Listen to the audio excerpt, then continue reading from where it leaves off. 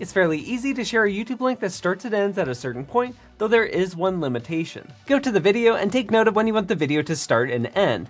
Then on both computer and phone, go to Share, then Copy Link. Then you want to paste the link where you want to share it and make a few adjustments. You want to make it read youtube.com/embed/ that unique code. So I'll modify this, get rid of the period, then add .com/embed/ it should look like this, but with this code being different. Then at the very end, add question mark start equals the number of seconds you want the video to start at, and end equals the number of seconds you want the video to end at. So you may need to bust out a calculator and do some math if you're starting and ending many seconds into the video. Now the limitation. The start time will work no matter where they're watching, but the end time will work if they're in an internet browser, but it won't work if they're using the YouTube app.